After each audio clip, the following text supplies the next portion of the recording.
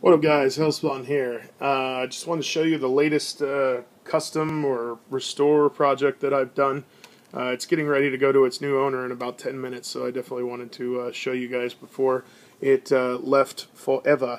It's a little different than what you're used to. It's not a Hot Wheels car. This is actually one of the Fast and the Furious cars, which are actually really cool. You can see, clear headlights. The taillights are all detailed. They did a pretty good job on these cars. I've got the full set, and I'll do a review on those later. But pretty neat cars, really detailed, really nice, and yeah. But that's just so you're not looking at that.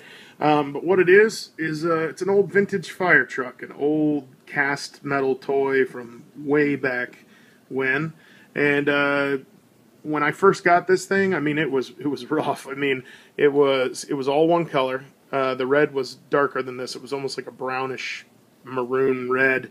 And there was no other color on it. It was just one solid color, and it looked like it'd been sitting rusting somewhere in a corner for a long time.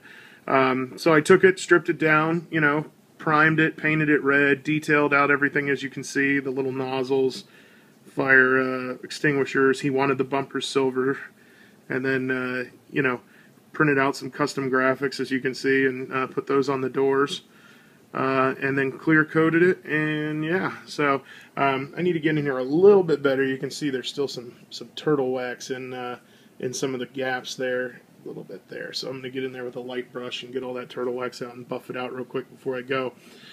He mentioned about putting new wheels on it, which I kind of told him I didn't really want to do, because the great thing about this is it is an old toy. I mean, the nostalgia that comes from this is the fact that, I mean, this is an old toy from back in the day. And, if I put a bright new, shiny, brand new pair of chrome rim tires on this thing, it just wouldn't look right. It wouldn't look like an old toy anymore. With the new paint job and the newer tires, you just would lose all that vintage love, So I convey, these things were caked up with dirt. You couldn't even see the hubs or the lines in the tires. I mean, they were just crap and dust and dirt and grime and all the stuff in there. So I took some light detergent and a brush, cleaned all those out real good, put some oil on them, to kind of invigorate the rubber a little bit more, and then, put them right back on. I think the new paint job with the old tires still kind of shows you and speaks to you that this isn't a new toy, that this is definitely something that has been around for quite some time.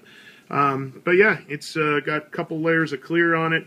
It's got some turtle wax on there. I just need to buff it out one more time, make sure everything's out of the grooves, and it is going to its new owner. So, and hopefully a happy customer. He's got several other projects lined up, and a couple other people that are interested too. So, yeah, but just thought you guys would find that interesting. It's just one more thing that I've cranked out in my free time.